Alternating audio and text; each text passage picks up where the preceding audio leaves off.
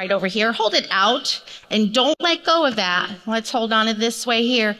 All right, Jill, which one would you like to hold on to? You want to hold on to the iPad also?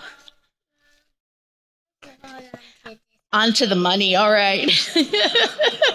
We need you to hold it on to the right hand and don't take it out of your right hand. If you have to, you got to put your left hand behind your back and face everybody out there. I want everybody to see what you're holding.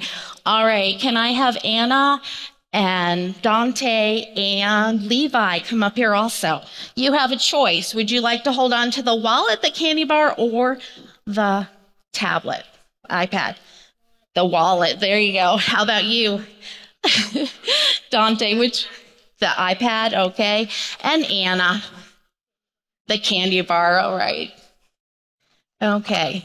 Can everybody kind of stand in a straight row? We want you to hold it in your right hand. Straight row, please. Right over here. Thank you. Let's turn around this way. Candy bar for you. Right hand, put your left hand behind your back. Left hand behind your back. All right. So here's the deal with this stuff right here.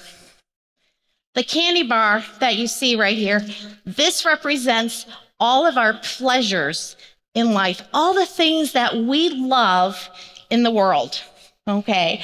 The next thing I have here is a wallet full of money, and this represents everything, all the riches that we have in the world. You have a lot of money, right? And the iPad represents all the fun things that we can do in the world, right? Hold it in your right hand. Don't let go, because this is what I'm going to ask you to do. I'm going to hold up this here, right? We have a calendar, and it says to follow Jesus every day to follow Jesus and pick up your cross. What I want you to do, Dante, is hold that tablet in your right hand, left hand behind your back, and I want you to pick up your cross with your right hand.